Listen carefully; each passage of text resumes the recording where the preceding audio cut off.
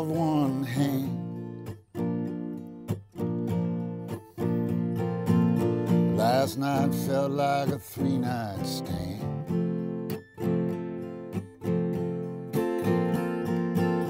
Mouth full of cotton, feet of clay.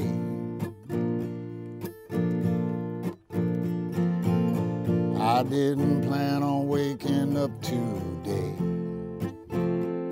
I wrote my first song when I was 11, and I knew that's what I was going to do. I didn't even look at it as, oh, this is my job. It's just what I did. It's how I sort of figure out life for myself. I had heart, wheels, and wings. Now I don't have any of these things. Come and get me, Jesus, I can't go.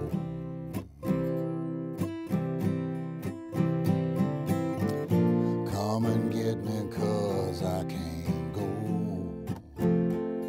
You know, it's the beauty, of course, the wonderful thing is playing. You know, it's the B.B. King, I think he said it, you know, you don't pay us for the 2 hours we play, you pay us for the other 22.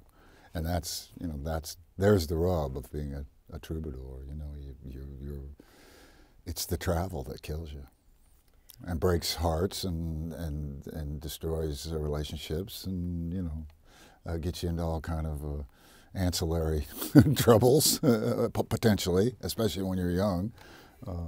But, you know, it's at the end of the day, this is my life. This is what I've signed up to do, and I love it.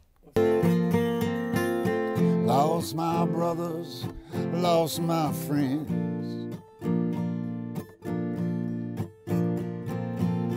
Only one way this thing ends. Down and dirty in a cheap hotel. Wondering what it was you used to do so well.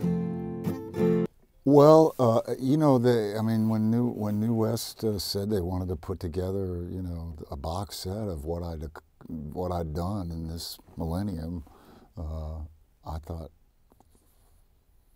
it was great. I mean, I was thrilled, you know, flattered and all that, you know, because it's considerable. It's 11 records and a live performance from Austin City Limits back in '93, and I think the total discs are about 15 because I had to spread some of them out over 2 discs. But I had chords, words, and strings.